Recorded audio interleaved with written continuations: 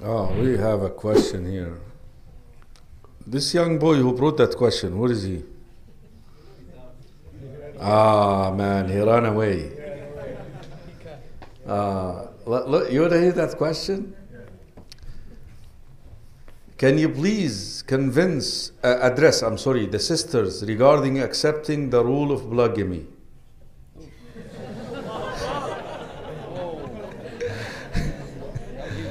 For, for the protection of husbands, single sisters, and society. Jazakumullahu khaira.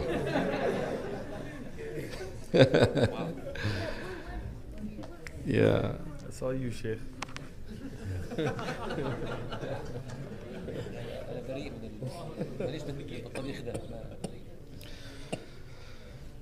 I think,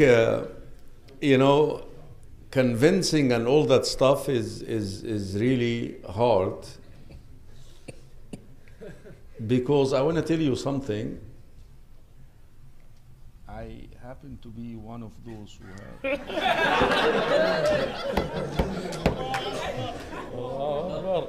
Wallahi, ikhwa, is not easy. Is a nightmare. Wallahi, nightmare. Sometimes, it's because fitnat al-mar'a fil ghira. The fitna of the woman is really in jealousy, that she's very possessive. So before convincing the sisters, I talk to the brothers and I tell you, you have to qualify to do that in the first place. And there are 3 qualifications. You cannot disregard a single one of them. Number 1, the physical ability. And I want to tell you, they will compete. And you will be drained. I'm telling you out of experience. Number 2, the financial ability. And they will compete too. She has that. I want that. She has that. Wallahi, if she is the most righteous, she's going to get that just because she got that. And number 3, which is in my opinion the best of them all, or the top of the line, the mental ability. Because I want to tell you, you can easily lose your mind. But before convincing the sisters, I have to share with you that this is what you have to have before you even consider that. And I advise the brothers, for the sake of Allah, wallahi, for the sake of Allah, wallahi, I love you for the sake of Allah. Seriously, don't demolish an established home to have a second one. Ever, don't do that. You're having a wife, having children, and you know that step will lead to the destruction, the corruption of the first home. Don't do that.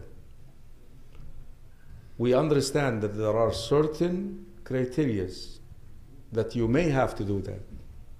There are certain conditions you may have to do that.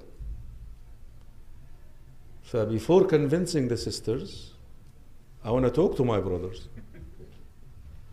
But the one message that I want to tell the sisters, you may not like your husband to do that, and you're entitled to that, by the way. You're entitled to that, because some of you may not tolerate the fitna, and it's difficult. You're a human, and you know your capacity, but don't reject the tashri'ah. That's what I'm asking you as a sister.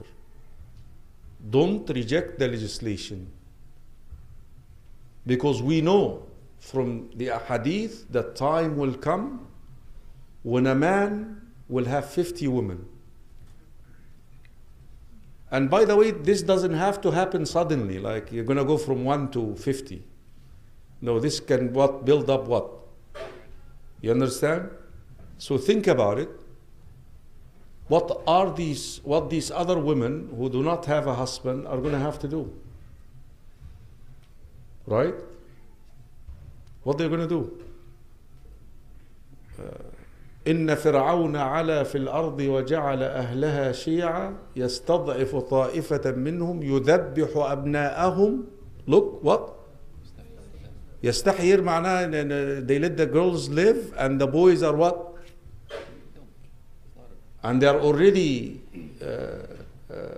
discriminated against. That means they cannot marry Egyptians. So if these girls live and no husband, what is going to happen? Corruption. So there are some conditions, dear sisters, that we may get to, which we have. I think the number of women is way more than men now as we speak. But the Prophet told us in Hadith al-Bukhari that one time, at one stage, 1 to 50, the ratio. So that means there will be a need. So don't reject the tashri'ah, because that tashri'ah, this legislation, came to treat certain conditions. Alhamdulillah, I came out of it safely. Assalamu alaikum wa rahmatullah. All right, brothers.